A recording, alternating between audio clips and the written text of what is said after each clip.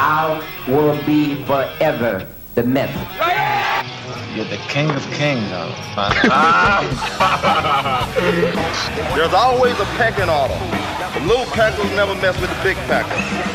So I'm a rooster, and he's a chicken, so to speak.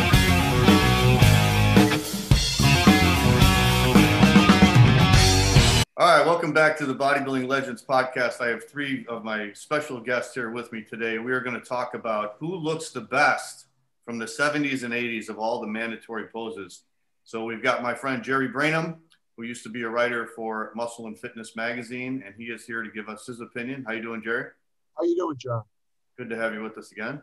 I got Tom Terwilliger, 1986 NPC Nationals champion and IFBB pro. Tom, what was the pro show you won? It was the Niagara.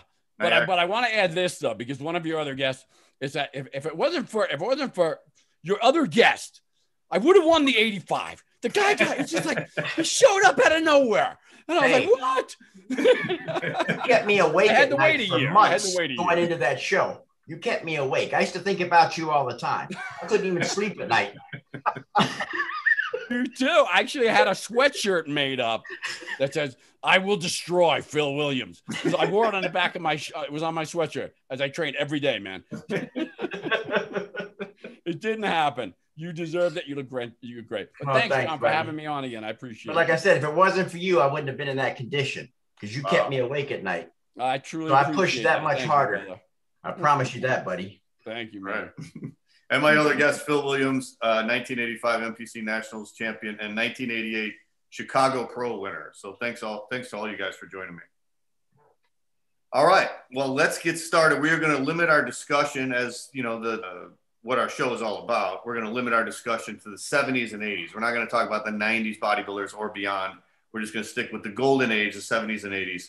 So let's take the front double bicep pose first. I was thinking along the lines of course, Arnold Schwarzenegger looks fantastic in this pose. Robby Robinson and Sergio Oliva, and maybe even Boyer Coe. What do you guys think? Who would be your choice for the best front double bicep of the golden era?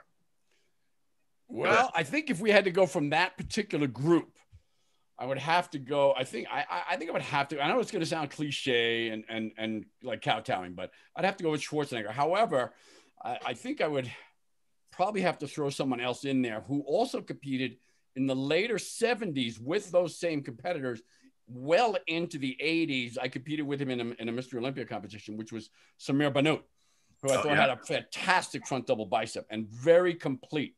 Even as I look at Arnold in that front double bicep, there are areas, going by a slightly different standard, that just there's some weaknesses in there a little bit. His lats might have been a little high.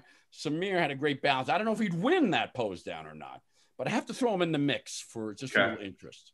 Okay. Also, let me jump in by, just to underscore what Tom just said. If you really look closely at Arnold, let's say Arnold compared to Samir, right? Arnold had this tremendous bicep development. I mean, it was overwhelming. There's no question about it.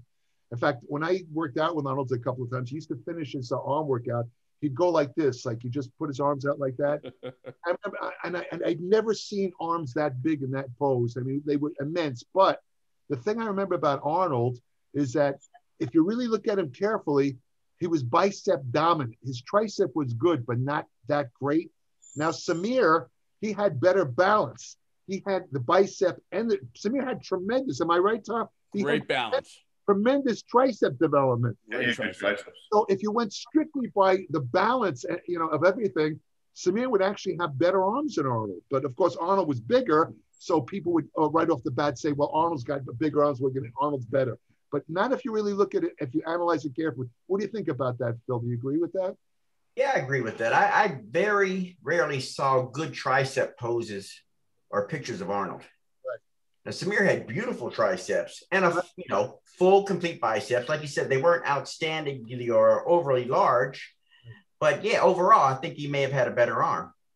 That's a good point. Now think about it. How many pictures have you seen of Arnold where he's kind of really highlighting the tricep, like a side tricep? You very rarely see it. Yeah. Triceps, I'm not saying they were weak, but they weren't outstanding compared to his biceps were absolutely outstanding. In fact, dominant. I always tell people when Arnold, in between shows, when he was competing, he would just, his body would literally disappear. There'd be no delts, no pecs, no thighs. There'd be only two muscles left: the biceps and the calves. That's it. Everything else was gone. I'm serious. But he had still have these giant biceps sticking out. Right. Now, I will say this because I want to go back to that list again. I can't remember everyone on the list, but I do remember Boyer Coe because when I was coming up as a bodybuilder, I remember Boyer Coe. I think I won the world, and Chris Dickerson the same night won the America. It was something like that. And Jerry, you might remember that better, but I remember seeing pictures in the magazines of the two of them, two different contests, same night. And I remember Boyer Coe, even though he was lacking, and one of the reasons I like Boyer because I lacked that same midsection structure. I didn't have the classic abdominals like Phil has. He was just fantastic abs, man. But those biceps and triceps on Boyer Coe. Now, granted, it's not a complete balanced looking physique up there, but you talk about arms, man. That guy had some guns, didn't he? Yeah. Oh, absolutely. Some of the best. Oh, yeah. Mm-hmm. Even today. What about Robby? Because everybody thought, Robby had the best front double bicep. My vote is Robby first. Okay. 100%, especially in the 70s. Robby, I saw that and that just blew me away. Yeah. As a teenager, I saw that and that just blew me away completely. Yeah. Yeah. I liked Arnold, but he was 6'1". I'm 5'6.5". So I looked at Robby and I looked at Samir, and between the two of them, I tried to do as much as I could to look like Robby in this way or Samir as much as I can. I tried to copy those two physiques. Yeah. Robby is another guy who had very balanced bicep and tricep, and the peak on his bicep was incredible. Also tremendous, So plus he had that tiny waist, and he had the good thighs. So he had that flare here, and then the flare on the legs. I mean, he had tremendous and always in shape. Yeah. Always looks good. I mean, the only problem with Robby was, when he competed against Zane, as you know, John, for some reason he kind of lost it. Mm-hmm. Maybe 2 days before the contest, he'd start to get a little bit smooth. It's not that he looked bad, but Zane comes in there looking like a freaking ripped statue. Yeah. And so, he always managed to beat Robby because of that. If Robby, everyone who was around at that time, they always say if Robby would have came in at his 100% best, he would have beaten Zane. And it's hard to say if that's true or not, but I've heard a lot of people say that. I saw Louis Haney posted a picture of Robby yesterday. It had to be like from 75, 76. And he was on that muscle rock, where everybody used to pose. Yeah. But man, he looked incredible. He has that tiny waist, the flaring lats, the great arms, and the great legs. I mean, it was just everything tied in together, Right. That's true. Yeah, I think if we put it to a vote using that group, and I'm glad I threw Samir in there because he certainly deserves to be in there. But I think I have to go with Phil on this one. I think Robby, overall balance at his best double bicep. What about Sergio? Would you put Sergio in that group? No. At his best? No? I would not. And I'll tell you why. Sergio had gigantic arms. There's no question about it. I mean, bigger than his head. I mean, I used to wonder when I looked at pictures of Sergio, I used to wonder whether he had a shrunken head. Right. When he did a double on bicep, Tom, do you remember that? When he did a double on bicep, his head looked like a pea sometimes. Disappear. Yeah.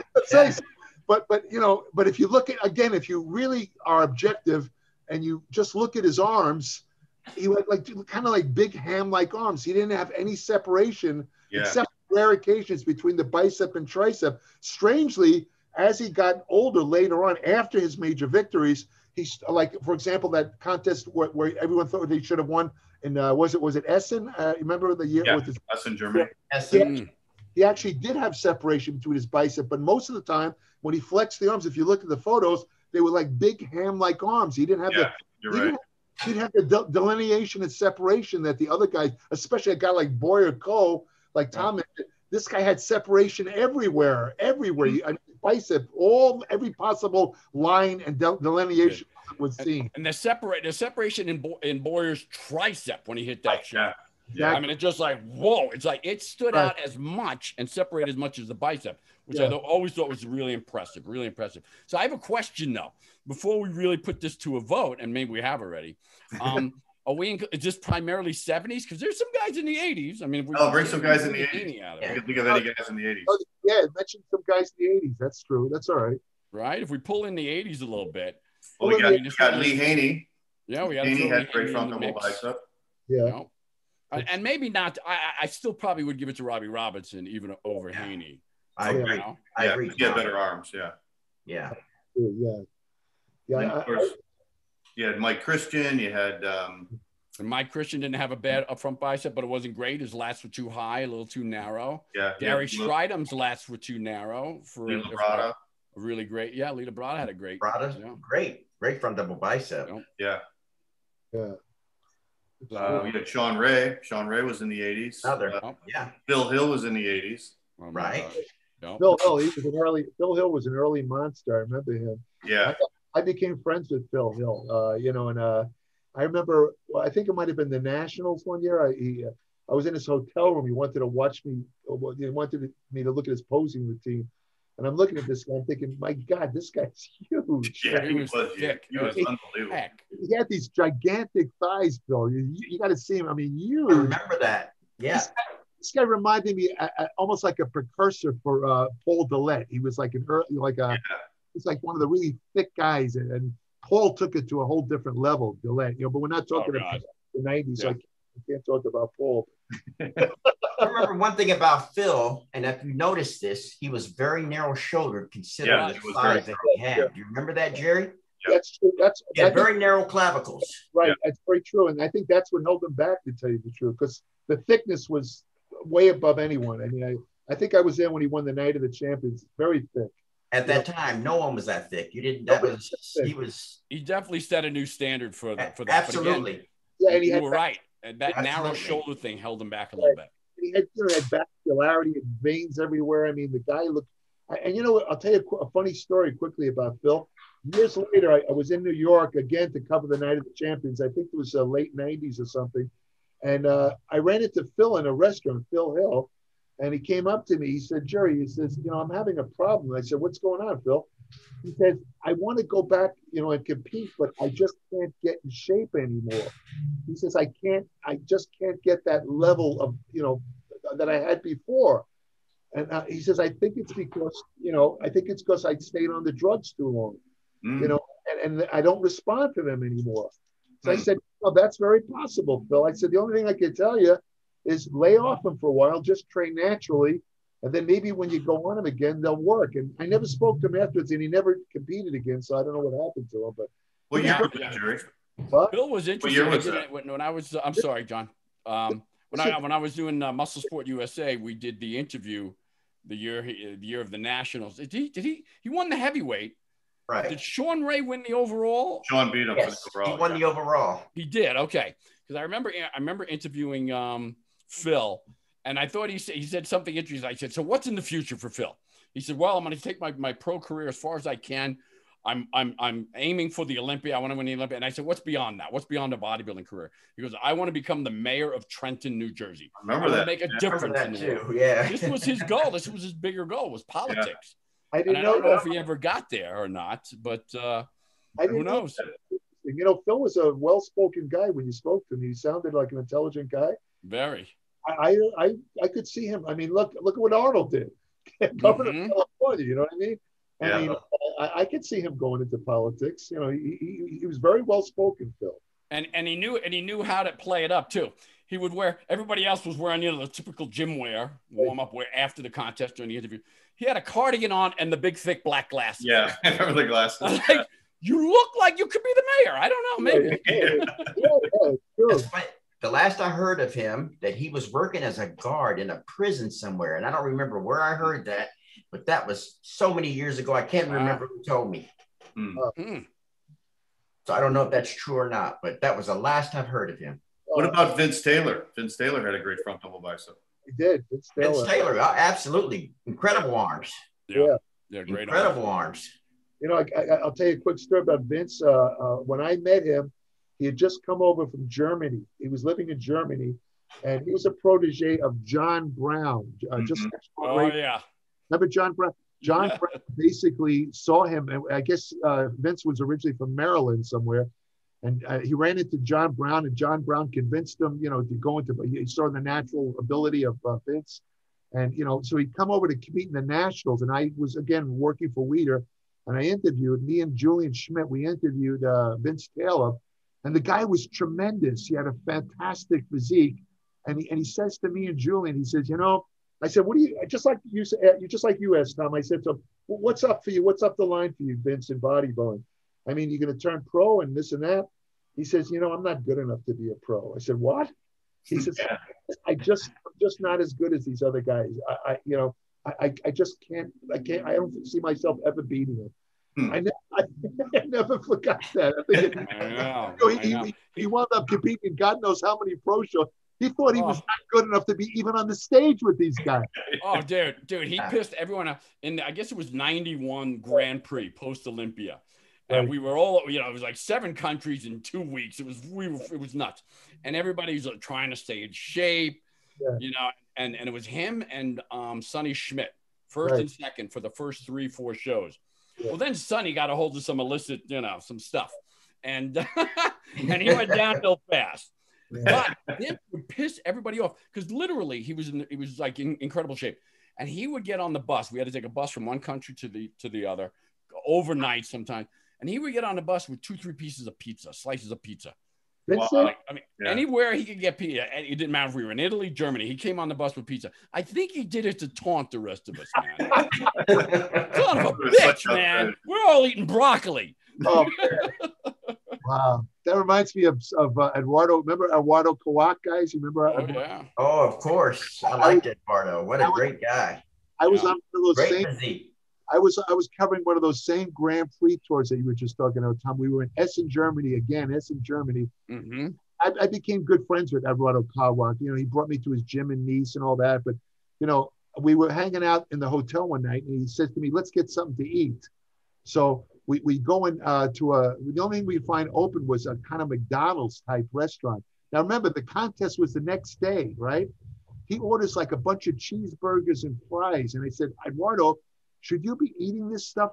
We got a contest tomorrow morning. I mean, he was just loading up on all this crap, you know. And I said to myself, oh my God, he's going to look like crap at the contest. And at the contest, the guy looks fantastic. I mean, no water retention, nothing. Those crazy deep abs. Remember those abs he had? Oh my God, the abs. You know what? I forgot to mention him. I'll mention him in that with Robby. Eduardo Kawak had a great front double bicep. He really did, didn't he? Great arms. Great biceps. Great arms. Incredible arms. And like you, Phil, he was one of the few guys that could actually, like he had abs in his front double bicep. While he was stretched I remember your front double bicep, Phil. I'm like, the freaking guy's got his rib cage up and he's still got these deep abs. How's it possible? And Kawak used to do the same thing. We had the same exact look, man. It was, he had a definitely great front double bicep. Great body. 88 Olympia was the best condition I've ever seen him, and he didn't place in the top 16. No, you got. What? How can that? What? You know, Eduardo had and if you think about it, this guy had one of the most complete physiques. Yes, sir. Points. He had no weak points. Huh? He had arms, no weak points. legs, calves, everything. How did this guy not do better? I could never figure that out. You know, to me, he had a great physique, you know. What about Lance Strayer? He had too much hair. Oh, Lat Spread. Sure. You can't mention him. He had gigantic arms. Good front double bicep, right? Very, very good double bicep. Kind of wide waist, though. A little bit of wide waist. Yeah. Unfortunately, Lance's problem was he was a little too blocky. Yeah. He had thick in the waist, but arm size and mass, tremendous. Yeah. But I'll tell you, I think doesn't Lance have a PhD? I mean, he calls himself. Last time I met with him, it was at Lance, some Hall of Fame event I was at. Yeah. And man, that guy, he is one smart dude. Yeah. And I think he went all the way with his PhD. So based on that, we might have to give him best double bicep. Smartest. We'll give him the smartest front double bicep. I'll tell you. Go ahead. Let's call him most knowledgeable bicep. Most knowledgeable. I like it. A special category. We're creating a special category for Lance Strayer. Here's a guy I want to mention I forgot about. To me, Mike Mentzer. Oh, yeah. Tremendous front double bicep with that vacuum. Yeah, that's true. He had a great vacuum. He did. Yeah. Right. Oh, my God. You know, Mike had a very small looking waist, didn't he? When He did. Small hips. He had small hips. Yeah, small hips. You know, really is. I remember the 80 Olympia where he was like standing next to Arnold. He made Arnold look like he had a really thick waist because Mike's waist looked about 2-3 inches smaller than Arnold. Of course, he was shorter too, but still, you know. Yeah. Well, that's the interesting thing, John. See, it's and as I'm looking back now, just in my mind of Mike Mencher's physique in that front double bicep, it was like a small waist. I thought he had big hips. It's just like his waist came down and his hips. Maybe he had a small waist and big hips. You're right. He had wide hips for a Right. small waist. Right. Wide hips, yeah. No, you're right, Tom. You're right. Yeah. I've noticed that. And they said, well, he has wide hips. They said this years ago. And I said, well, he has a small waist, though. Mm-hmm. Yeah. And they said, oh, well, his hips are still wide. I'm thinking, if your waist is small, Who cares? Yeah. You know? right. But it did Right. seem to throw the symmetry a little bit, somehow or A other. little- yeah. And then, he wore those big, thick, velvety trunks that didn't help. Yeah. Right. He had a great vacuum though. I remember like when he would come out and do his posing routine, I saw some videos of him, and when he would come out with those arms stretched out or the front double bicep, it was like, woo, it put you back in your seat, because he had that vacuum and he had the huge arms. There were a few guys back then that could do an overhead vacuum, along with Frank Zane and Tony Pearson, and there were a few others who had that tremendous overhead vacuum. And I used to look at that and go, "Oh, what does it take to do that?" Oh, I know. And I just One of my buddies, you guys all know, and of course he was a great 80s bodybuilder himself. I know who you're talking about, John Defendis. John Defendis, exactly. Great vacuum. One of the best. One of the best I've ever seen. Right. Yep. But the funny thing is the vacuum is coming back today in the so-called classic men's competition. And you don't see it in any of the pros.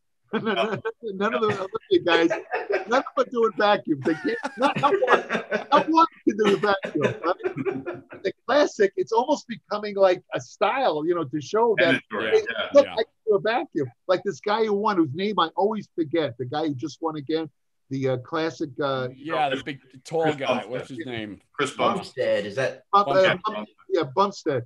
Yeah. And that's one of his. And every time he does a double bicep, he does the vacuum every single time. If you look at it, Which is interesting because when you think about classic bodybuilding and you talk about the workouts, every classic bodybuilder from day one practically included heavy pullovers. We were expanding the rib cage, right? We wanted to create a bigger torso. John, you had one of the big. I never saw you do a vacuum, but you got like one of the biggest rib cages. Man. Yeah. You must have been doing a lot of those pullovers. Well, I did those pullovers from 14 years old. I think that's what did it.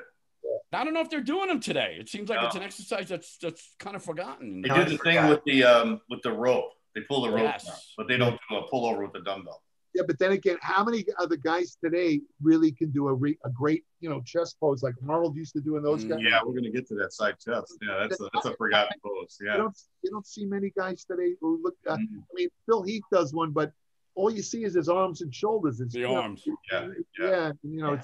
It's not like the old days when the guys had these gigantic, like Reg Park, all these gigantic rib bars. Big rib cage. Yeah, it looks so impressive. Yeah.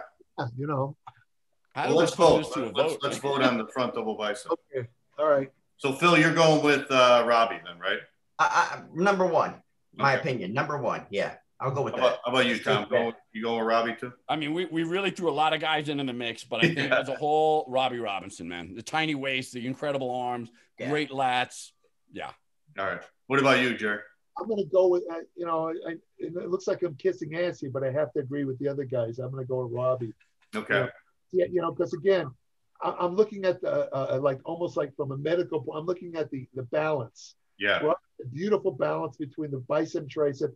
I mean, half of me wants to give it to Arnold because Arnold had this just tremendous double arm bicep, but he didn't have the balance between bicep and tricep that Robby has. Right. Yeah. I have to give it to Robby for that reason. Okay. Yeah.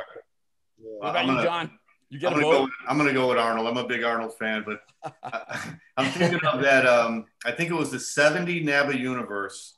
There was a black and white photo of him doing a front double bicep, and he's got the big rib cage. He's got the great arms. He's got the lats, and his legs looked really good then too.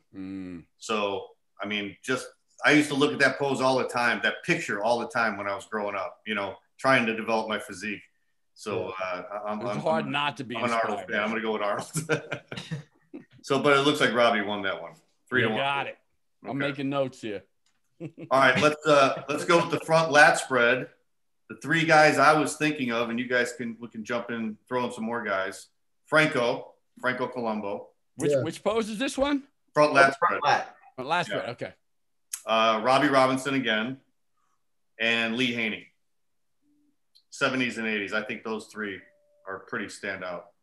I throw in Freddie Ortiz again. You Did you see his lat spread? It was gigantic. Yeah, it was. Especially from the back. He would do this thing where he kind of pulling his waist. Yeah, I remember that. Yeah. And it looked like he had like a 20-inch waist. You know, when he gets lat spread. He would collapse his wrist, right? When he did it. Right. Yeah. And he had tremendous lat spread, Freddie. Yeah. You know, but I'd have to throw in him. You could probably throw in Phil Williams too. Phil, sure. I've got another candidate. What's that? Brian Buchanan. Oh my God. Oh, yeah. Oh, I forgot about Brian. He made me look like a little kid. You know what? Hey, you know what, Phil? I'm going to cast my vote right now. I'm going with Brian Buchanan. Yeah. Because I saw that guy in person. I saw that guy in person many times, and you know, he did that pose right in front of me. And I remember saying to him in Gold's gym once, you know, I said, you know, Brian, if I had a waist as small as you, I'd never wear a shirt in the gym. Yeah. His waist was smaller, and I'm not exaggerating, than most of the women. I'm talking normal sized women, and his waist was so freaking. And this is why I freaked out, Phil. I saw a photo of him online. Maybe you guys saw it too. A photo taken maybe within the last 2 years or so. He's a big fat guy now. Obese. He was obese in the photo. I saw that photo. That's hard to believe. That's unbelievable. I saw that. And you know what? It was his face. Right. From the neck down. Yeah. No, but you see, the thing is, this is a guy that I never would have imagined. You know, some guys gain weight when they stop competing or whatever, you know, get a little thick around the waist, whatever. But his waist was so small, I could never imagine this guy ever being obese. But he told me something once, which kind of gave it away. I said to him, Brian, you must have this waist you have. It's got to be genetic. I've never seen any normal sized man with a waist your size. I said, your parents must have had very small waists, right? He said, they were short and fat, Jerry. That's what he told me. Short and fat. I think mom might have had a visit from the milkman. It's possible. It doesn't sound right to me. Milkman with the tiny waist. But I will tell you this: when I was competing in Rimini, Italy for the Olympia in '89, we were, you know, my training partner and I were there, and it was a day or two before, and we're like looking for a place to get some food where we can bring back to the hotel. You know, you can't go out; you got to bring stuff back to the hotel. So we're like rummaging through this little shop, and in walks Brian Buchanan in a tank top. I looked at my training partner. I'm like, let's just fucking go get some. Let's just get some pastries. It's over. It's over. It's unbelievable. Yeah. Yeah. I'm going to be standing next to this guy. You see the thing crazy, man.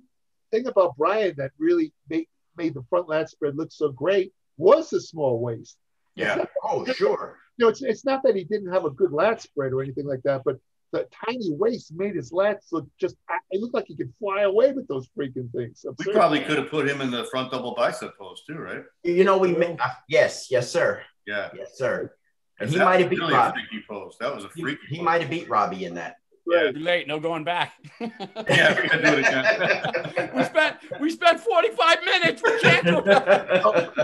You know, the thing I remember about Brian also is that this guy did not take losing very well. He was a very bad loser. Really? When they held the Olympia in LA, remember that? What was that? 88? 88. We were there together. Jerry, you and I. That's right. But I remember talking to Brian after the contest, and he was very sarcastic a lot of times too. Like at that contest, he came up to me, and the guy knew me. We were kind of friends. And he says to me, Jerry, when are you going to start training? He said in front of a bunch of people, you know, which trying to embarrass me. I don't know. Yeah. So I had a good comeback. I said to him, well, as soon as you get calves, Brian, you know. And there you go. That hit him right between the legs, man. His jaw stopped him right in the butt, right? But I remember after the contest, I spoke to him again, and he was freaking so angry. He thought he should have won. He said, says, no, John, I don't remember what he placed in that show, but he was 8th. Oh, okay. Yeah. 8th, right. He was 8th. Okay. Yeah. And he thought he should have been in at least the top 5, he told me. He says, I don't know what's wrong with these guys. I mean, and he mentioned some of the other guys in the show that he should have been, but he was furious. I mean, the guy, he says, you know, I'm ready to quit this whole thing. He said, and that really surprised me. That's what he told me. He was very mad. I had the videotape of that 88 Olympia, and it shows the prejudging at the beginning, and they were calling 3 guys up at a time to be compared. And he was called up a few times, like with Gaspari and I think Labrada. So he was being compared to the top guys. Right. Phil, were you in that? Were you in the 88? Oh no, I bowed out 2 Okay. weeks before the show because I'd won the Chicago 3 weeks before, and then Right. couldn't hold up, couldn't maintain the condition, and I was just 3 exhausted. weeks. Yeah, that's Just a tough one to exhausted, hold, yeah. man. No question. Yeah. A week, 2 weeks. It's Yeah. okay. A week? But yeah, maybe, but 3 weeks, yeah, that was too that's much. tough, man. Yeah, I agree. What about Lee Haney in that pose? Front lat spread, one of the best on the planet. Yeah. Absolutely. Well, it's like I said earlier. I believe with Lee Haney, a great bodybuilder overall, but the thing that really made him win the Olympia, I believe it's 8 times. Am I right? Yes. Was I think more than anything else was his back development, both front and rear. He just had tremendous back detail, and he had a tremendous lat spread from the front, and it just overwhelmed everybody. I'm going to tell you something funny, Jerry. You'll remember this. We were looking at guys from the front and the rear, but when they turned to the side, Lee was the only one who had development from the side. His thickness matched his width, Right. and no one else's did. That's true. That's very true. Very true. Yeah, I'm looking at a picture. I can't share the screen, but I'm looking at a picture of Lee Haney. It was taken, you guys have seen this one, taken probably in front of Better Bodies in Manhattan, on the streets of Manhattan. The steam coming out of the he's got his jeans on, and it is just you can't incredible front lat spread. One of the greatest bodybuilding pictures ever, I think. Great pick, great picture. So that's what you call an iconic picture for sure. yeah. Oh, yeah. And Robby looked amazing in that pose because he had that tiny waist too and the big lats. Yeah. That's very true. Yeah. I would say What about, the three of those guys have, you got Robby, you got Brian, and you got Lee. 3 of the best front lat spreads in the business that I know of. What about Franco? Can we include Frank? Franco? It could be from the back. I would say he could beat all of them. Yeah, Right. yeah. But from the front, I don't think so. I agree with Phil about that. There was something about it from the front. Maybe it's because his pecs were, it was so overpowering. I'm not sure. Yeah. It almost like it kind of hit his lat spread. But when he turned to the rear, do you remember that scene in Pumping Iron where Franco's posing on stage and Danny Padilla is sitting in the audience? Yeah. And Franco's doing a rear lat spread, and Padilla goes, "Holy shit! I can't." Padilla was like startled. He just couldn't believe Franco's back. Remember that scene? Yeah. Very much so. Yeah, very much so. Yeah. So who's on the list again? So we got Lee Haney, we got Brian Buchanan. Who else? Robbie Robinson, right? Franco Colombo. Yeah. Is there anyone else? Schwarzenegger couldn't. I don't know. I mean, he's not really in the top 5. I think. Not in that pose. No. Not in that pose. I agree. That was. Yeah. Arnold was pretty passable, but I wouldn't say he's a standout. Yeah. And even another great, Sergio Bray didn't have. Sergio Bray, we haven't even talked about him. That's but he didn't have it was a good lat spread, but it wasn't the greatest lat spread. What about Sergio? Do you think Sergio would be on that list? He was so thick and he was wide. He had a tiny waist. I'm trying to remember a picture of him in the lat spread. I know I've seen one. Yeah. If you look at the But it's picture just like of not him coming in to Essen, mind. when he's on the front, the Essen shot, where he's doing the front lat spread, the black and white. Yes. I mean, I would include him. Looking at that picture, I would go, "Oh shit, who is?" I've never seen anything like that before. Yeah. I can look at that picture today and get as excited about it as I did when I was 17 or 16, right? Phil, isn't that amazing? I'm the same way. Like, when I see an old bodybuilding picture, especially one I haven't seen before, I feel like I'm 14 years old again. I get all excited. Get all over again. Right. That's great. Absolutely. We're all from about the same generation, the same era. Yeah. Did you guys also have like a stack of magazines or like a? Yeah. I had like a stack of magazines like coming up. It was about here. It was like they were class. It was like every night, every day. That was what I would look at and read. Right. Absolutely. The thing about Sergio, though, that I think we'll all agree on, nobody ever in bodybuilding history topped him when he went like this. No. Right. I mean, did you ever see lats that big with the arms overhead? Yeah. I showed that picture to Arnold, and it was when I think it was when Sergio won the Olympia in '69. I got an issue of talk about magazine. I had the issue of Iron Man had just come out, and they had a picture of Sergio winning that show in that famous signature pose. And Arnold and I were working out at Vince's gym then, and I showed the magazine to Arnold, and I'll always remember what he said. He said, "Nobody will ever beat this guy." This is Arnold talking about Sergio. He was so startled by that picture. It's jaw-dropping.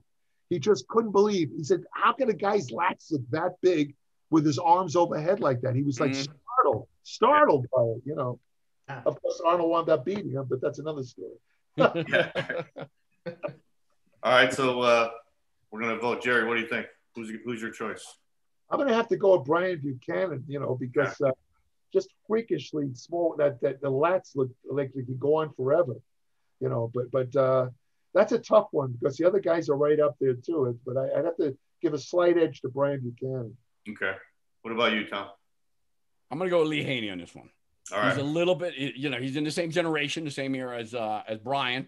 80s, you know, and a lot of those other guys were competing with him, but I'm gonna have to give it to Lee Haney. I'm looking at that picture still and just like, outstanding.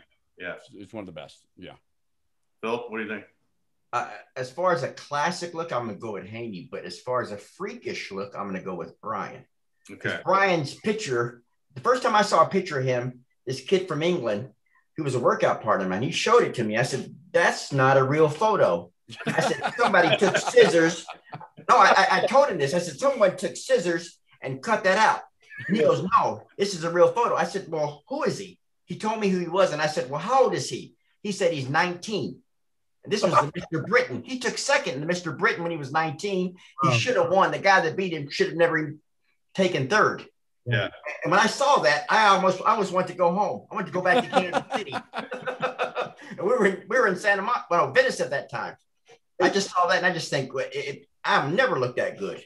You know, it's funny, guys. It kind of reminds me of what you're saying, Phil, about, you know, you didn't believe the photo. You know, Betty Weeder, Joe's wife. You know what I'm about to say. They used to take photos of Betty Weeder, right? This is before they had computers in Photoshop, right? And Betty had this small waist anyway, right? But Joe would want the people up in the Weeder office to make her waist look even smaller. So they would take like white paint or something. Wow. White out. I remember that. The funny thing was, it would show up in the photos. You could see the paint that the, you know, the whatever it was. Oh, really? It's hilarious to see that. But it was so unnecessary because this woman literally had a wasp waist. She had a very small waist. But I don't know what Joe insisted on. I don't know what the deal was. It did look freakishly small in those pictures. Didn't it? Yeah. Yeah. So, yeah. John, what do you think? This could I'm be going the to go with Haney, tiebreaker. too. I'm going to go with Haney. Haney, all right. That was just a standout pose for him and all the Olympias, you know, and then that one picture, Tom, like you said, that was a crazy picture. Yeah.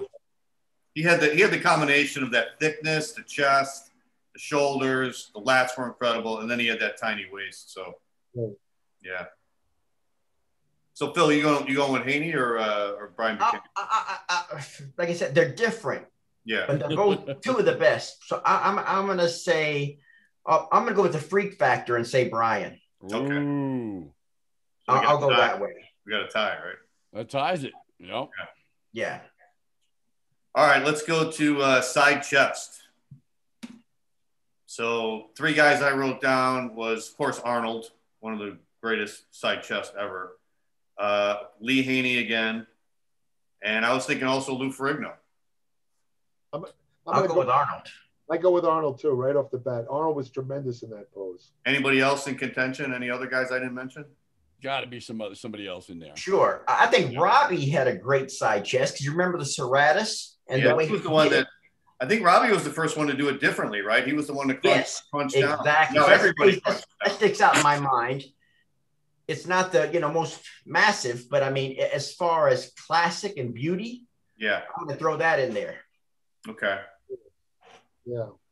I tell you, I'm gonna have to. This is another stretch, but this is one of my favorite physiques. And he came up through the 70s and really shined in the 80s quite a bit. Was Benfato, Francis Benfato. Francis Benfato. Yeah. Sure. The guy had, I mean, just from the side chest, just the separation and the aesthetics, the lines, great arms. Beautiful physique. In fact, his front double biceps should have been up there as well. You know? I forgot about him. Yeah, I forgot about him. Yeah. I love his side chest. Love it. But Fano is still in great shape today. He's still in great shape, Fano. He is. In some ways, he looks even better than he did years ago. He's a little bit, it's In fact, amazing. he got bigger, didn't he? He got thicker. He actually did. He's bigger. Yeah. For a while, he got real big. Yeah. He's gone completely opposite of most guys. I don't know. Mm-hmm. He contacted me a while back, and he told me he had this special system, and I told him to write, let me know what it is, and I'll write it up. But he never got back to me, so I don't know what it was. Yeah. What about Gary Stridham? He had a good side chest. He was a big guy. Indeed. Yeah, Gary had a great side chest. Real thick chest. He had good delts. Yeah, beautiful pecs, delts. Yeah. Traps. His side chest was interesting, though, because he didn't have a big rib cage. No. Yeah, it was a different, like you said, it was a little bit closer to what Robby did. Robbie's serratus, though. I mean, it just came. That was that was good. Yeah. Lee Labrada had a great side chest. Yes, there's another one. Those I'm picking all the small. Like they're all a little shorter than me. I like that. Tom, you yourself had a tremendous side chest shot. Thank you. Excellent. It was excellent. Seriously. I've got something hanging over here. Yeah, I see it. Yeah. My wife made me put that up. He helped you hang it up there. Tommy, you also had one of the best front double biceps. Yeah, you had a great front double. You had a great front double bicep. You had the shoulder to width differential and the thigh sweep from the front. You had the calves. Yeah. That was incredible. That's very complimentary. I certainly wouldn't put myself in top 5 contention, but thank you. I appreciate that. When we get to best back biceps, Phil, I'm going to be all over it, man. My vote. Thank you, buddy. Thank you. Seriously. Jeez. So what about Ferrigno when he was not just the 70s, but like remember in the 80s when he was doing the Hercules movies and he had the he was in shape. Yeah, not the 90s when he made his comeback, but in the 80s he got real big. Remember when he did the Hercules? He looked unbelievable in some of those gym shots. I've seen some of those shots. The beard? Yeah. Great. Yeah. He's right up there too with Arnold as far as he had very similar pose. Right. Big rib cage, huge pecs, huge arms. These are big men. Yeah. Louis and Arnold had those kind of what they call slab pecs. Slab beef on their, which surprised me because, like I said earlier, in between shows, Arnold's pecs would disappear. There'd be like, that was weird. That was really weird. The guy had those huge slab pecs, and then 4 months later, there's nothing but nipples left. I mean, right. Yeah, you're right, Jerry, because when he retired after 75, I remember, he was guest posing, and you could tell he was off everything because he was down to like 210, 215. Yeah. He had no pecs at all. It was totally flat. Yeah. If we're talking about pecs alone, you definitely have to mention Serge Nubret, who had just the most. Yeah. Well, talk about, this is a guy who you can actually put the appellation beautiful physique. I mean, it's hard to use the word beautiful in terms of a man. It usually goes with a woman. But this guy had this just beautiful physique, and his pecs were just so upper, lower, just perfect balanced pectorals, Yeah. But I don't think he had much of a rib cage, if I remember correctly, Serge Nubret. Yeah, he really didn't. But I'll tell you, he really knew how to highlight that aesthetic physique. That's true. Can you imagine Serge Nubret today doing what these guys do?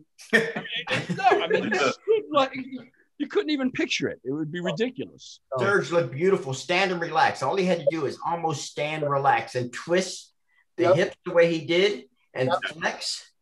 Statuesque. Nobody can do that. Arnold told me once again, I know I keep bringing up Arnold, but Arnold told me once, he said, standing relax, Serge Nubret beats everybody in the world, including me. That's what he said. Yeah. I said, what happens when he starts posing, Arnold? He says, then he loses.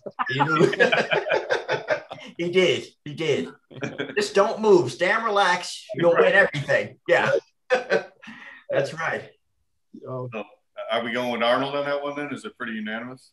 I think Arnold. I'd go with Arnold on that side chest. Yeah. I'm going with Arnold on the side chest. I would too. Yeah. It's memorable. Yeah. And there's so many pictures of him hitting that pose that he looks amazing. I mean, I remember there was a picture when he was like 20.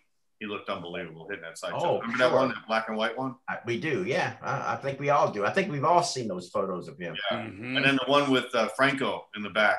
It had to be 74, 75. Oh, he's standing looking like. Yeah, right. Exactly. Today that pose freaks me out. Yeah. That picture freaks me out. Right, that's it. That's the look. That's the look, man. Unbelievable. I love that. Okay, just a quick notable, real quick. I mean, some of those pictures out of, I mean, Phil, I know everybody. I mean, the pictures that came out of Gold's Gym at that time, Artie Zeller, some of the other stuff that was winding up in Pumping Iron, the book and stuff. Just how about the inspiration that provided for all of us? Oh man, is that on those black and whites? Yeah, amazing. Etched into our minds, man. Yeah. It's today. It's still the ideal. 40, 50 years later, and we still can remember every detail. Wow. Yep. Yeah. Man, never forget them. Yeah. All right, let's go to side triceps. Now, I was trying to think of some good ones here. It's kind of a different kind of pose. I thought Frank Zane had a good side tricep. Chris Dickerson had a really good side tricep. Ooh, I was going to mention. I didn't think you'd bring him up. Great call. Yeah. I think Serge Nubret, he could have a good side tricep. Albert Beckles had a good side tricep. He did. Beautiful. And Boyer Coe. Those are mostly 70s guys. I'm sure there's some guys in the 80s that I'm probably passing over.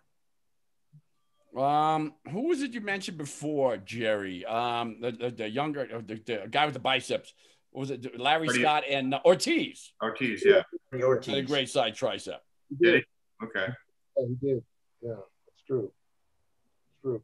Arnold definitely is not in that one. He's not. No. I've seen some pictures of Arnold like from early, like the one he lost to Chet Yorton, and then when he competed against Dennis Tenorino in '67, he was doing the side tricep, and it looked good. He had a good side tricep. I don't know why he didn't hit it later in his career as much. Sure. This is a little tougher one to pick, Yeah, it is, because it's not. I'm thinking about Samir Bannout, because he had all those. Remember, Phil? He had all those striations. Cross striations, I do. Yeah. And he had a low tricep down to his elbow, and exactly, yes. And although he didn't have the definition of the other guys, you got to mention, it's a little earlier, but I guess you could say 70. Bill Pearl had a tremendous tricep development. It wasn't as defined as the others. Yeah. But the very you guys talk about the pictures inspiring. The thing that really got me into bodybuilding more than anything, I saw a picture of Bill Pearl. You guys might remember this. He's wearing a tank top, and it's showing his arm. And I was staring. I said, "What is that?" I've never seen a human arm. It looked like a side of ham hanging off his shoulder. What the hell is that? And I remember the caption. It said, "Bill Pearl has 21.5-inch arms." 21.5-inch arms? I said, that's as big as my leg. And this guy became my idol right then and there. You know what I mean? So, I was actually originally inspired to train by Bill Pearl's triceps. I remember that picture distinctly. Yeah. It kind of looked like, well, Rick Valente's got a little bit of tricep going on too, doesn't he? Tremendous arms. Tremendous arms. Quite a bit like that. Like the Bill Pearl picture. To this day, his arms are still they're still that big. Yeah. Yeah. Rick Phil, you and Rick were pretty good. I don't know how you guys are today, but I remember being backstage with you at the Nationals, helping you out and stuff. And I was like, yeah, man. Yeah. No, we've been friends before. He got me my first job when I came to California. No kidding. Yeah, we haven't been in touch, but we follow each other on Instagram. Mm-hmm. Yeah, I see Rick every blue moon. Right. Cool. I'm gonna have to throw him in there as one of the best triceps. Oh, he's one of the best. Yeah. Rick Valenti had a freakish tricep. It's really true. And I saw a picture of him just taken 2 days ago. He's back. He's at Gold's Gym. They opened up Gold. He still has a gigantic tricep. Yeah, Still has it. Yeah. Same. Huge. Yeah. I'm going to give you one more that you guys might not think about. Muhammad Makawe. Oh, yeah. Tricep. Yeah. He had beautiful triceps. Yeah. God, what a great Every time he turned to the side, he'd always hit that tricep pose in a 3/4 back. Yeah. And when he had a lot of unique poses. Yeah, when he did those transitions in his posing, he always emphasized those triceps. Yeah, unique poses that were, not basic or standout, but I mean, they were so unique that he looked incredible. So he found out how to look the best in unique poses. But if you look at the basic standard poses from the back and from maybe from the side, he wasn't that great. Yeah. But his triceps were tremendous. He had tremendous arms for a little guy. Yeah, he did. Lee Labrada had a great side tricep pose. Yeah. Mm-hmm. Lee definitely had a great. Very aesthetic. He had good mass in his arm. He had big arms, totally, but good abs from the side. You know, he had a good side tricep pose. Good, yeah. There was a shot taken not long ago. I think Lee was probably in his 50s already, and I just came across it recently. I taken by Mike Neveu out in California. And he's got his hair is much shorter, and he's older. He's already successful with his line, and is just showing that tricep with a t-shirt on. And man, it looks freaking great. Veins. I mean, the guy looks fantastic. Look great. Yeah. I was like, man, he still got it. Yeah, it's true. What about Chris Dickerson? He looked amazing in that. Chris had beautiful triceps. He's the guy that's always criticized for having small arms, but I think that was more his biceps. But more his biceps, I would say. Yeah. That was a great pose for him. I remember that was always one of his best poses. Yeah, he did. Well, his legs too really enhanced everything from the side. His legs, his calf, so good. But his arm definitely looked good from the side, big time. Yep. This is a tough one, man. Yeah, that's a real tough one. That's a tough call. How about Frank Zane? That was a great pose for him too. Very aesthetic and very pleasing. Beautiful triceps. Mm-hmm. He had great triceps too. We go with a classic look or a freaky look. So that's what I'm thinking. I'm thinking, well, this guy was freakier, but this was more of a classic pose. Yeah. So I mean, depending on the guy. Even Samir, we got to go back to Samir. Samir, beautiful triceps, and he knew how to hit that pose, man. He really, I mean, he brought it out. And again, the striations in the shoulder. I mean, triceps, delts, pecs. I mean, that pose, like you said, Tom, that pose, you got to know how to hit it for your physique, because that's a pose that can look either bad or good depending how you twist, and how you show off, your strong point. You don't even have. Sometimes I've seen guys with average triceps look good in that pose because they've got good intercostals and they could twist right, and their chest looks good in that pose. You know what I mean? Mm-hmm. Yeah. I don't know about anybody else, Phil. For me, I worked on that pose like I can't even tell you countless hours of a little rotation here. Should I grab the 2 fingers or the 3? Elbow out a little bit to bring out that rear delt. I mean, it was just fine tuning it. That pose particularly, man. Yeah. That wasn't one of my better poses, the side triceps. My triceps, I'm bicep dominant. Me too. And always have been. I never had to train my biceps. Yeah. But trying to get my triceps to catch up with what I didn't train with my biceps was hard to do. Yeah. Yeah, I remember for a few years, I didn't train biceps all year until 6 weeks before the show. Yeah. Because they just grew from my back training, Oh, man. Yeah, absolutely. You're back. No wonder. But I remember the last time I competed, I was 53. And I've noticed as I've gotten older, my triceps they're not as good. I mean, I've really got to work them hard just to maintain them, Yeah. My biceps are still there, but my triceps, I've really got to work them hard. So when I was competing that last time, when I did that side tricep pose, I twisted so much you couldn't see the tricep. You just saw my abs and my chest, I did the pose and it was a good pose, but my triceps were weak, but I just twisted so much, I kind of pushed them out of the way, I think part of that is as we get older, well, let's face it, the triceps play such a big role in the bench press, the incline, the dumbbell presses. Yeah. As we get older, we start to use a little less weight. We're a little more cautious. We're not using the poundage. Yeah. So the tricep just tends to take a little bit of a back seat, I think. It's not working as hard. Yeah. I'll tell you another thing I've noticed. I have extremely long arms. Mm-hmm. So the older you get, you know what happens, right? You're not going to carry that mass in the arms. My triceps are poor.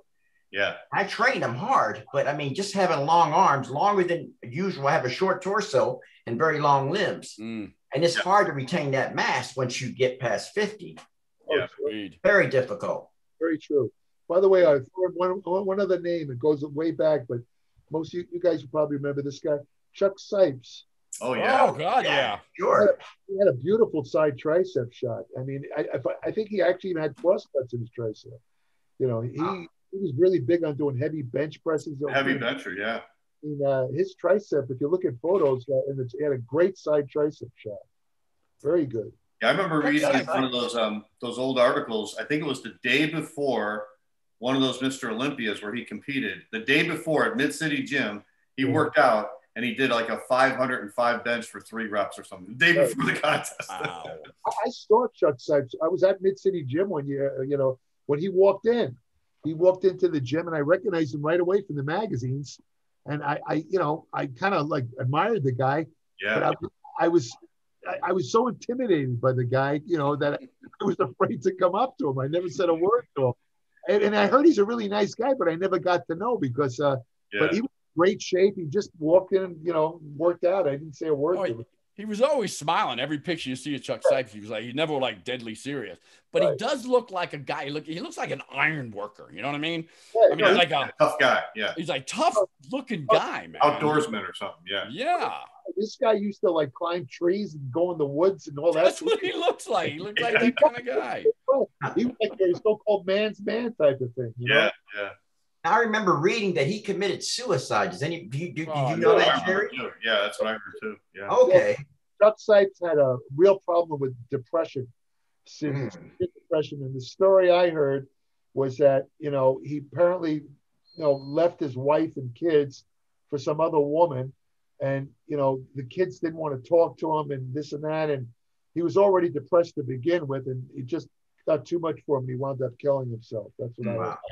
Well, Steve Mahalik went that same round. That was sad. Yeah. I didn't know that. Steve Mahalik killed himself, Tom? A couple of years ago, yeah. I didn't know he did. I didn't know what he died of.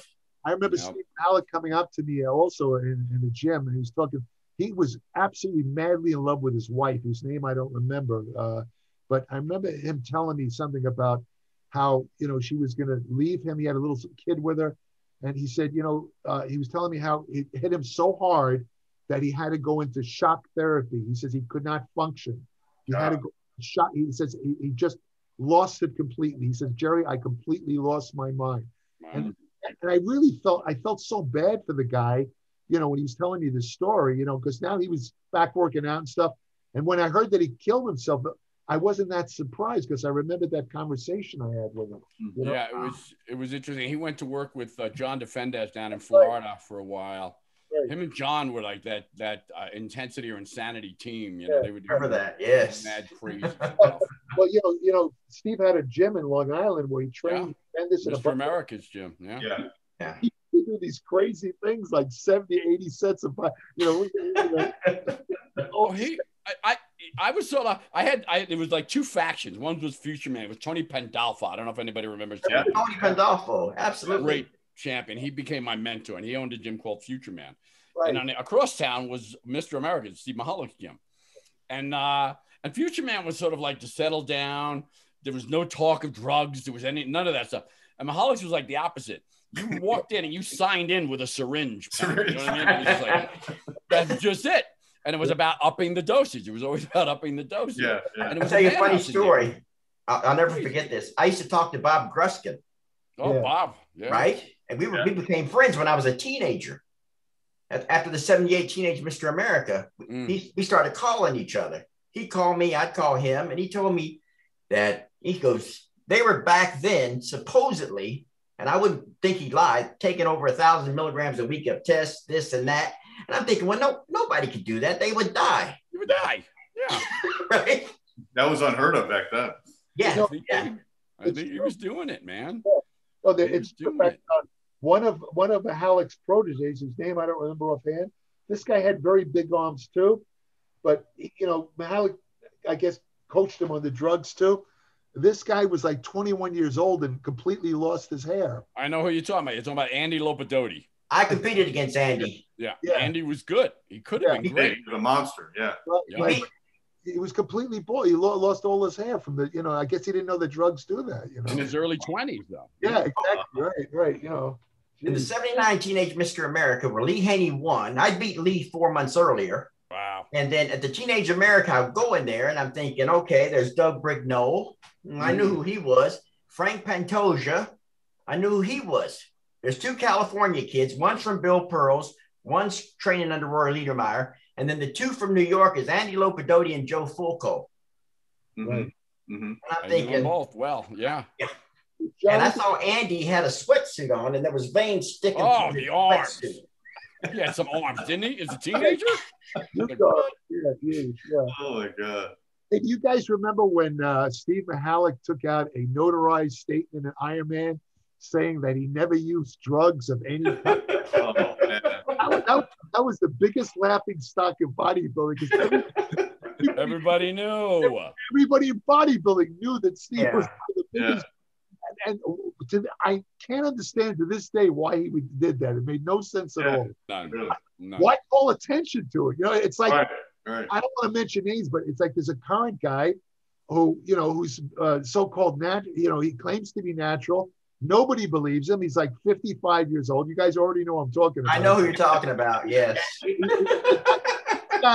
This guy who's also, you know, he's a friend of mine too. I mean, we're not close, but I like the guy personally, but this guy gets better as he gets older. And as you were saying earlier, when you get past 50, things usually start going backwards. Right. No, This guy is getting better, and he swears he doesn't use anything. And Right. but here's the thing: nobody believes him. Nobody Nobody in their right mind, anyway. You know, Right. It doesn't matter, Jerry. He's making money and he's popular. And I've actually been attacked online because I stick up for the guy. You know, what I say is this: I say, look, I said he could be what they call an outlier. He, you know, I know. Listen, I know this guy is phenomenally strong. He is. He's really strong. I mean, heavy benches, heavy squats. I said, you know, he could be one of these freakish guys, and unless you've seen him, as I'm writing this, I'm feeling stupid even writing this. You know, unless you've seen him using the drugs, you can't accuse him. Boy, did they fucking! I said to myself, I'm never going to defend this guy again. That was, Jerry, don't you think even if he is an outlier, you still don't get better after 50 than you were at 30? You know? very, very unlikely. You're lucky if you could just hold on to I mean, a little bit of it. You know? I mean, you can look at like Arnold, all Lee of them. Haney, Ronnie Coleman. These are all genetic freaks. Nobody Right. gets better after 50. Tom, You know, there are two. I'm sorry, Jerry. There are two guys that I feel bad about not mentioning because both of them became sort of like amateur legends. They never turned pro. Oh, yeah. One of them we just mentioned, and I bet you guys know who they are. Both competed in the nationals at the highest level. One Yeah, competed did against Meyer. Lee Haney. I think maybe the other did as well. I can guess. I Who know do who you you're think? talking about. I'm going to say Rory Ledermeyer and Matt Mendenhall, but That's maybe exactly I'm wrong. right. Yeah. Exactly who I'm thinking about. Yeah. And they were both, I mean, either one. Rory Ledermeyer, such a talk about aesthetics. Yeah, Right up that's there a with that's a Sergio side tricep Gray. right there. Yeah. Roy Leo. Yeah. very true. Rory had a great side tricep. Great. Mhm. And you know, Yeah, Rory, what a look. and you know, Yeah. not that Tom, you know, I don't know if you remember, Rory was one of the first guys to have that great leg bicep from the side. Mhm. I used to joke with Rory because he was training guys like Bob Paris and some of these other guys, whose name I don't remember.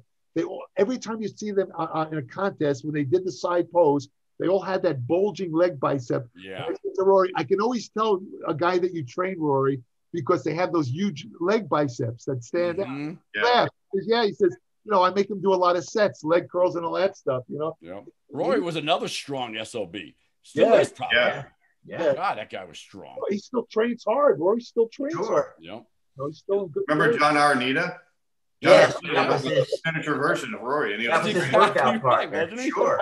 Yeah. That was one of the guys I was trying to think of. That was one of his proteges. yeah. Yeah. And Frank Pantoja, right? Like you said, Phil, he was training under Rory. Frank Pantoja. Yeah. Looked like Frank Zane, a very similar Zane type physique. And he Yeah. won the middleweight that year. That Lee won the overall. Frank Pantoja. So he beat Doug Brigneau, Joe, and Andy. And I was fifth. I ended up in fifth place. Yeah. Yeah. My God, you know, I mean, you can't talk about the 70s and 80s without there's just so many. Yeah. There's just so many guys, you know, that were so good. It was, I mean, those two guys, Moses Maldonado. I'm sure you remember Moses. Yeah. Maldonado. Oh, whatever happened to Moses?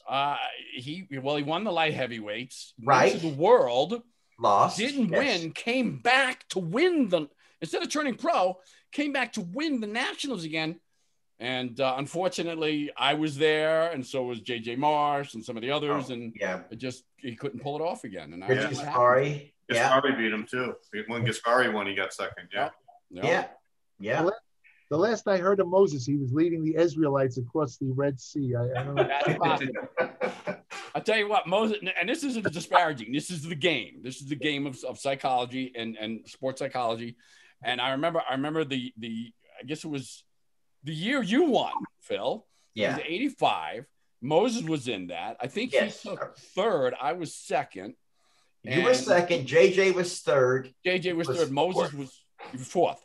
I believe. And I remember. I mean, literally, I'm going into this thing because I remember you and I. Do you remember? I hate to diverge, but I have to. I don't get a chance to chat with Phil too often about reminiscing about that experience because it was a great experience. I remember you and I were called out, like once or twice, and then that was it. We were never called out again. We stood in the background and just waited. That's right. Judging to finish for our class. So it was like, and neither one of us really knew. I mean, we had some ideas. You know, we both thought we had it. You thought you had it. I thought, and I'm literally pumping. It was the night show, getting ready to do my routine, which I worked long and hard on, right? Getting oiled up and stuff. Moses comes up. She said, "Hey, you really look good. Congratulations. You know, you're up in there. You know." He goes, "Unfortunately, I spoke to the judges. You're second." This is just before I'm ready to go out. Unbelievable. I'm like, you son of a bitch. Oh, you waited till you did your routine, right? I'm like, all right, shake it off. Shake it off. Maybe he's wrong. Maybe he's just trying to psych me out, you know? Wow. Sure enough, he was right. But, the game. Yeah, absolutely. I remember that well. I went right behind you in the free round. Posing round. You went out before me and I watched you and when you're done, I went, oh, fuck. I got to follow this. That's exactly how I felt with you, man. You guys were both awesome posers. Yeah. I mean, I was asking my girlfriend and my training partner at the time, I'm like, what do you think? What do you think? And they're like, we don't know, man. The guy's got a back. He's got an incredible back. You know, like, anyway, I remember this. I'm sorry about that. No, it's good conversation. It's fun. Yeah. We never had a chance to talk about it. No, we didn't. It was such a mutual experience, you know. Yeah. It was cool. I remember the pump up room. I'm like glancing over at you, and you're looking like, and you're working with, you know, Rick's helping you out, and it was just such a great experience, man. Yeah. And again, it's you pulled the best out of me, and I hope I inspired you in doing. You did. Oh, but for my friend, you kept me awake for months. And I kid you not when I say that. You kept me awake for months. Wow. There was nights I couldn't sleep, where I'd sit in a chair and I don't know. I just couldn't sleep. I had anxiety from it, I guess. I love it, man. My training partner was Phil Williams. Phil Williams training harder than you right now. He's out in LA. He's squatting twice as much weight as you. I'm like, oh, God, all right. Wasn't that great though? Before social media, we just imagined what the other guy was doing, or imagined what the guy was, how he was training, or how he looked. You know? Sure. Yeah. Oh, I remember distinctly. It was about 2 months, about 8-10 weeks out from the contest, from the nationals that year. And my very dear friend, Randy, who a gal, she was my brother's girlfriend, my twin brother's girlfriend. And she had just come back from California. She was training out at Gold's Gym. And she comes back, we're on the beach. She joins me on the beach. I'm laying there. She's like, how's your training going? I'm like, good. It's going great. I feel great, man. She goes, and she's looking me up and down. She goes, yeah, you look pretty good. She goes, but I just got back from Gold's Gym. And I saw Phil Williams training. And she says, you got some work to do. I'm like, oh, man, thanks. I appreciate the brutal honesty. Wow. She said exactly that. You got some work to do. Wow. Oh, yeah, man. That was inspiring. Anyway. All right, so let's vote. What do you think, guys? Phil, what do you think? Side tricep? Side tricep? Oh, geez. You know what? I saw Samir hit the side tricep in front of me, and I was shocked. So I'm going to go with Samir. Okay. I'm going to go with Samir. Jerry, what do you think? I have to agree with Phil. Because I also saw Samir when he was training for the Olympia, the year that he won. I saw him quite a bit. And like I said, before him, I don't think I ever saw crust striations like that all over the tricep. And it just looked like something from outer space. So, you know, and he had all three heads fully developed. I'm going to go with Samir with the side tricep. Yeah. Okay. How about you, Tom? I think I'm going to have to agree. Francis Benfato, I love his side tricep. I would even, and if you get a chance to talk to Rick, Phil, let him know that I had him right up in there in the top 3. I agree with that, though. I agree with that. Yep. Yeah, I agree with that 100%. So I would go with Samir as an overall polished side tricep Samir. Yeah, for sure. Okay. I'm going to go with, I'm either thinking Zane, McAway, or Rory, now that we brought up Rory. Ooh, Rory. so good, man. Yeah, I'm going to go with Roy Liedemeier. I think just the overall look, he had that small waist, the way he did the pose, you know, the whole picture. I'm going to go with him. But Samir, love to see those two side by side to make a decision. But yeah, that's cool. Yeah. It's a tough one to call. It really is, you know. Yeah. Listen, you know, Boyarko, I was thinking, to me, he'd be a close runner-up to Samir for the side tricep. Boy had a tremendous, and even Chris Dickerson. Chris had a great one. Yeah. Standing side tricep. So it's a real tough one to call. Yeah. I go with Samir because to me, like Phil mentioned, he had this like freaky tricep that nobody else had, you know. So that's why I went with Samir. Yeah. He had this appearance, and I never saw it in anyone.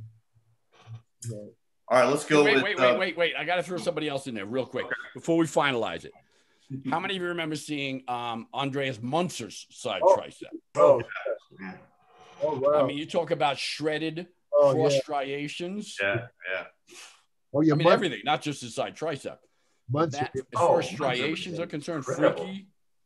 Yeah, he was in the 90s, though, I think. I'm still going with Samir. Okay. God rest his soul. Andre. If it was the 90s, John, I would actually put I would agree with I would put Munzer first in the side tricep from the 90s. Yeah. I knew Munzer and I interviewed him. I saw him up close. Again, just even if you talk about defined, he actually beat Samir with that. I mean, it looked like he had no skin. He had his unbelievable. No photo does this guy justice. You had to see him standing in yeah, but I wrote this recently because, you know, you have a lot of guys today going around like, what's his name? Ronnie Coleman. He said in an interview that he was 0.03%. Joe Rogan show, yeah. I'm thinking, first of all, that's incompatible with life, right? Second of all, him being that level of body fat, weighing 290 pounds, is about as possible as winning the Powerball lottery 15 times in a row. But the thing that I pointed out to show how ludicrous that was, and I'm not trying to put down Ronnie. I'm sure somebody told him this, and you know, whatever. But when I interviewed Andreas Munzer, I asked him, "Did you ever have your body fat measured?" He says, "Yeah." He says, and I said, "What was it?" He says, 5%. And I'm thinking, if this guy's 5%, what are the other guys who are claiming 3% or less? He's 10 times more cut than them. Right. They're liars. I had never seen anyone. When I saw him backstage at the Olympia, I was dumbfounded. I was like, holy crap, his leg. He was doing a leg shot in the mirror, and I was like, good God. I'm telling you, it was like cellophane. And if he was 5%, but again, he knew how to dry. That was one of the things that cost his life. He knew how to dry out so tight. He became so tight. It was incredible. He had no water under the skin at all. No water at all. That's right. Exactly. Yeah, none. Right. Yeah. I do want to point out one last thing before and then we're moving on, but I find it hard to believe that we haven't talked about Ronnie Coleman until this moment. Well, he's the 90s too. Well, he's the 90s. There you go. I guess he was. Well, he was competing in the 80s, but he wasn't that good in the 80s. No. Right? No. When did he win his first Olympia? 98. It was 98. So was that okay? Yeah. All right. Hey, Tom, I think one of his first Olympia appearances, he placed 16th. Right. Yes. He was last. And like 3 years later, he won. I beat him at Night of the Champions. No one knew who he was. No. He was just in the background. You know what I mean? He didn't even look like the same guy, quite honestly. And you guys remember there were two Ronnie Colemans going on at the same time. That's right. Yeah. I was very confused about which Ronnie Coleman it was. Yeah. One was Ronald Coleman and one was Ronnie Coleman. Right. Now, Ronnie won the world championships in what year was that? 91. That must have been 92? 91. 91. 91. And supposedly, and I believe it, when you look at him before and after, he was clean when he actually won that show, because that was a drug-tested show. I think he only weighed like 212 pounds. Oh, sure. So that's level. So I met him at that. That's when I met Ronnie Coleman. Yeah, we talked about that, Jerry. Yeah, right after he won the world. And I asked him, I said, what do you think about drugs? He says, I don't use any. He said, I don't use any drugs at all. And I'm looking at it, I'm thinking, is this guy a liar? What's going on? How do you look that good without drugs? He wasn't that big, but he still looked pretty good, you know? Yeah, incredible shape. Then he tells me that famous story he always tells, how he walked into this gym in Texas. I think he was a football player, and then they never didn't lift weights at all. And the guy took one look at him and said, I'll give you a free membership if you start training for bodybuilding. Because he already had a bodybuilder's physique when he joined the gym. Yeah, you know, that's right. People don't realize that about Ronnie Coleman. Sure, he used drugs later on, but this guy had just tremendous genetics. He says himself for bodybuilding. I mean, he was just super responsive. I think he was lifting weights, though, Jay. I think he was doing powerlifting in high school. Powerlifting, yes. Powerlifting. But he never really did. Like, he wasn't a bodybuilder, though, no. Not a bodybuilder, right. Yeah. You're right, John. That's true. Yeah.